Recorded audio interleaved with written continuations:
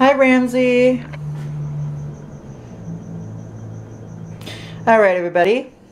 So, get your paw out of here, Ramsey. Don't touch all this stuff. In case you're wondering, the recipe that we're going to be making in this video is going to be all this stuff right here. In this package, this packet, this box, this bag, this jar, involving this pan.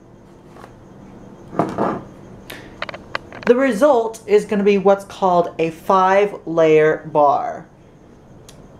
And today we'll be making a healthy and somewhat vegan variation of this beautiful recipe. We're going to go ahead and get started. Really, in order, we're going to be doing Oreos as the base. Then we will continue with marshmallows, chocolate chips, pretzels, coconut, and blueberries. Let's start. So it all starts with crushing up 25 Oreos in a food processor.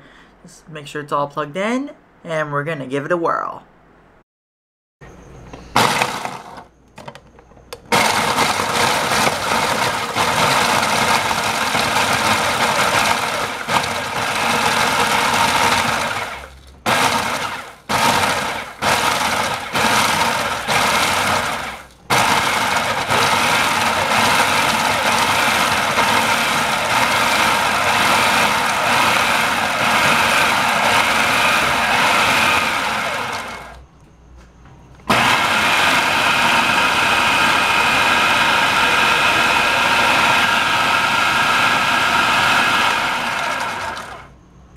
You can alternatively choose to crush them up in a hefty bag using a meat tenderizer to crush them. But this takes much longer. So if you want a very fine, coarse texture, use the food processor. And now that the crushing is done, you're going to pour them into a mixing bowl. And it should measure out at least 1.5 cups. And as you can see, they're ready for them to melt the margarine onto so that it moistens them. So we're going to take one chunk of margarine and put it into a mug. And after that, we're going to microwave the margarine for about 30 seconds to melt it. And just like that, melt the margarine.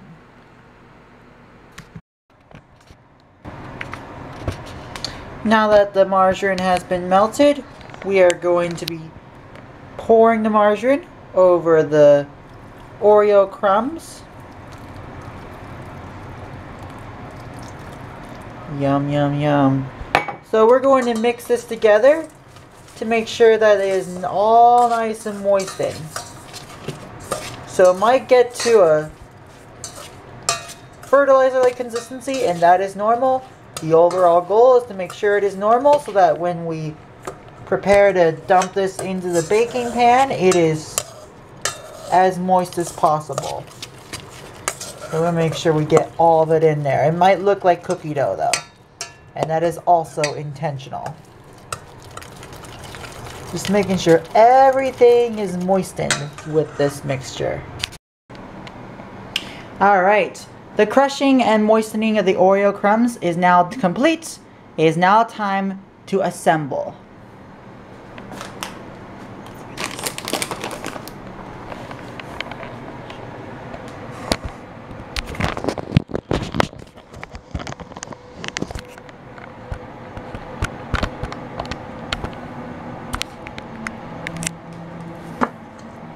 And now we are ready to dump into a 33 by 28 by 6 centimeter pan.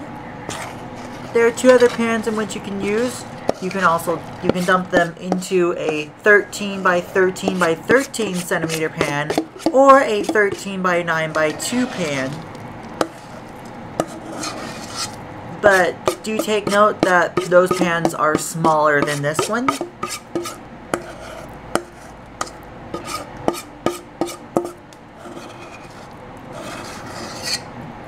And now we're just going to spread it around and then press it into the bottom of the pan so we can start layering the rest of the ingredients.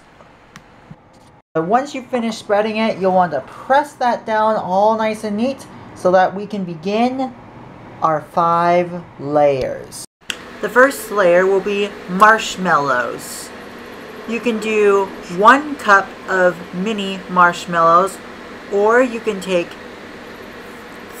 8 larger marshmallows and chop them in thirds.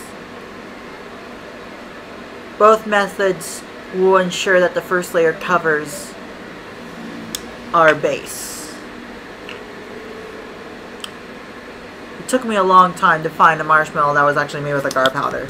The second layer will be 2 cups of bittersweet chocolate morsels, otherwise called chocolate chips. This is a time-lapse, and here is the second cup, which I will show in real time. Ideally, you want to make sure that the majority of the layer covers the marshmallows, but it's not always perfect.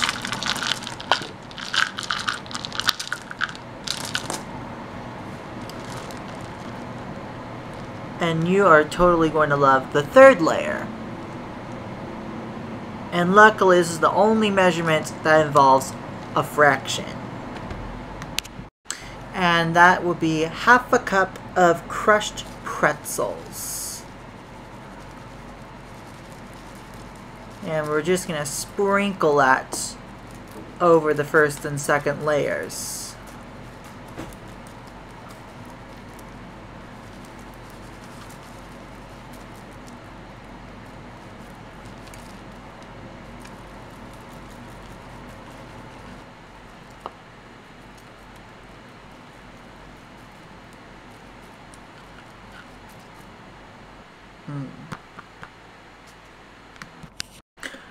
The fourth layer is going to be 1 cup of sweetened flaked coconut. And as you can see, it kind of looks just like cheese by the way it appears as I put it over the previous layers.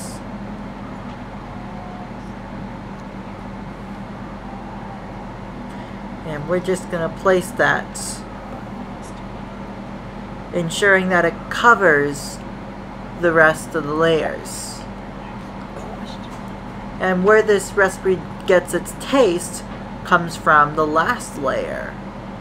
The base of this recipe was just part of it, but the other part is coming up. The last layer is going to be blueberries. You're going to want to use about 1 cup. But alternatively, if there isn't enough in the blueberry container to make that amount, you can just use whatever is in it. Assuming they're still fresh, of course. And we're just going to plop all the blueberries over the entire top of these 5-layer bars.